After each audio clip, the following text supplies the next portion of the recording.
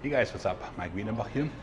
Question I got is, what are the differences in terms of dieting for somebody who is natural as opposed to somebody who is enhanced? It's a good question.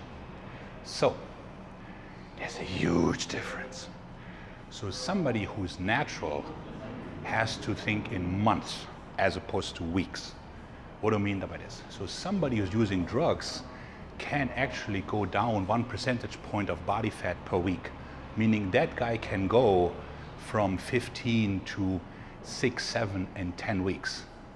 You, as a natural, can absolutely not. So if you want to compete in, let's say, October, and you are somewhere in the 16 body fat percent range, you have to start dieting in March. Yes, that is the truth, okay? I told you. Secondly, severity of deficit. Somebody on drugs can go into a much deeper caloric deficit and still keep the muscle, whereas you, the natural guy, will not be able to tolerate this. You will absolutely burn through your muscle. So that's number 2. Number 3, due to the length of the diet, the natural guy needs diet breaks. That doesn't mean like IHOP and Wendy's and whatever you can eat. That just means every 8 weeks or so, you get a week where you eat at maintenance, not pigging out, just to stabilize your mind and your body. The guy who's on drugs, diet's much shorter, no need to go on diet breaks.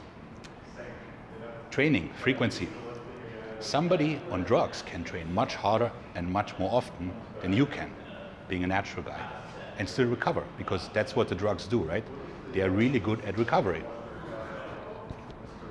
Then, when it's all said and done, your body as a natural is a total catastrophe internally.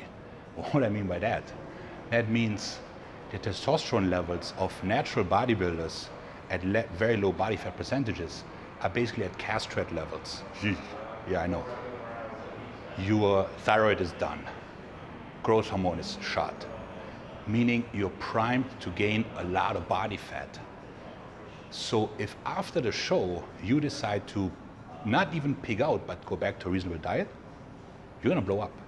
So reverse dieting is a must for natural competitors, meaning you can only improve your increase your carbohydrates by, let's say, 10 grams a week and 3 grams of fat and so on and so forth, whereas somebody on drugs can add huge amounts of calories and the drugs will help them store it, insulin, growth hormone, and so on and so forth. Your upside is, however, you're not in the illegality and you live longer and your organs will stay fine. So, it's all worth it.